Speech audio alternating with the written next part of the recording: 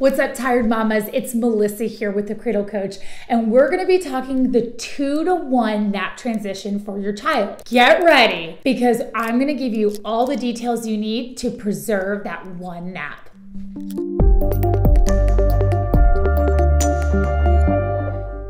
Before we move along, make sure you subscribe below so you can get all the sleep tips you need to help your child sleep.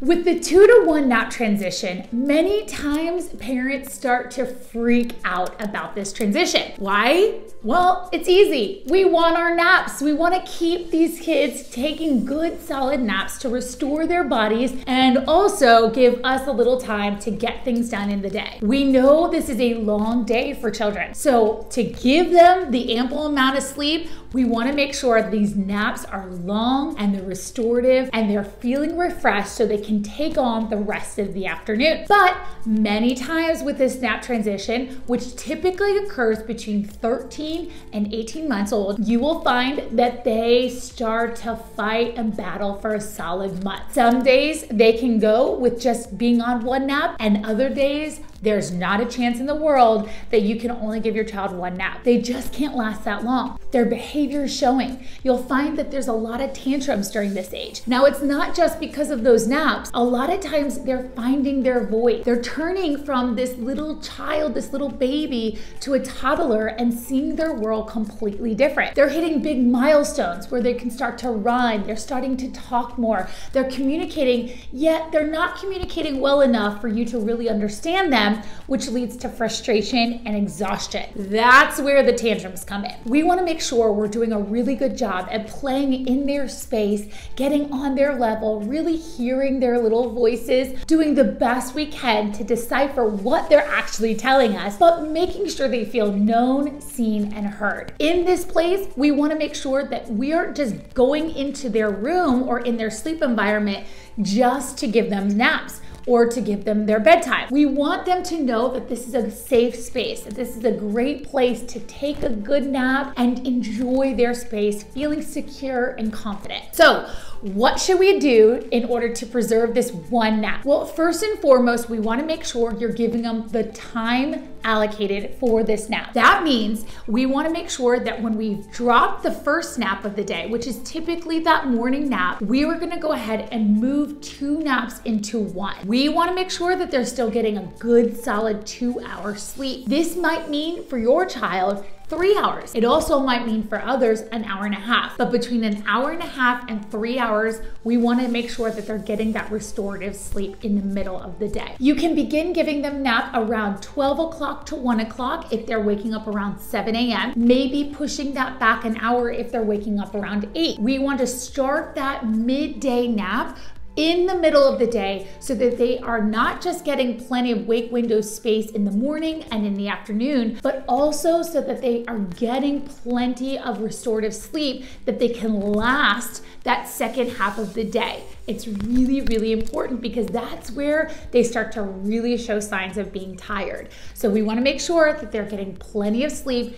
in the middle of the day. We really want to follow the clock now. I know wake windows is a big deal, and yes, you can give a wake window pattern based around a set time. So make sure you're following the clock. So when it says 1 o'clock, then make sure your child is down for their nap by 1 o'clock. We want to then make sure our focus is on getting them to sleep long in the day. Now, that part is where the 2-to-1 nap transition can be really tricky, because before they might have taken a 1 or 2 hour morning nap and then maybe a second nap 1 or 2 hours again. So it really depends on your child. We want to make sure when we're merging those 2 naps in together, you're still allowing them to take a solid 2-hour nap. Now, you don't have to worry so much about sleep training anymore for that morning nap because it's gone. But our focus is going to be on taking that sleep training technique you feel really comfortable with and using it during this time if they wake early. If they wake early, that means it might be earlier than an hour of a nap, or an hour and a half. We want to make sure we're sleep training them for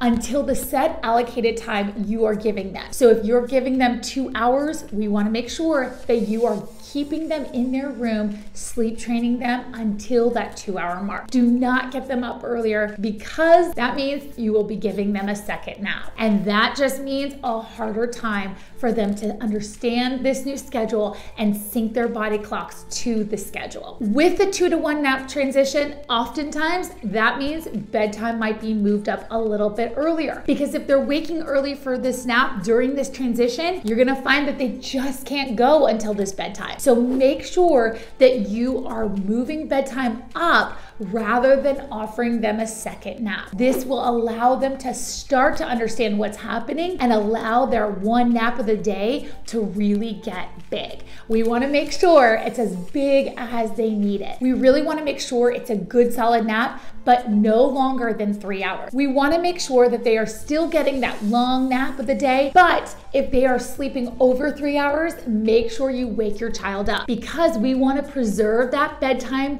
and the afternoon as much as possible. We want to get them outside. We want to keep them active. This is a time where you are needing to give your child a little bit more stimulation, not on technology, but outside, giving them some time to really play and burn off some of that energy. If you're moving bedtime up to help with this transition, do your best to keep the wake morning time the same time. So that means if you are putting them to bed early, let's say you typically put your child to bed at 7 o'clock, but because they haven't been taking that 2-hour nap, more like an hour and 15 minutes, you will start to move bedtime now to 6 o'clock or 6:30. When that happens, make sure the morning wake time is still around 7 a.m. We want to keep that in play so that you're not shifting the entire schedule all day long. We want to keep that in place so that the rest of the schedule follow suit to what you are trying to get them to do. So if you're putting your child to bed at 7 p.m. normally, we want to see them go at least until 7 a.m., waking them up the set time,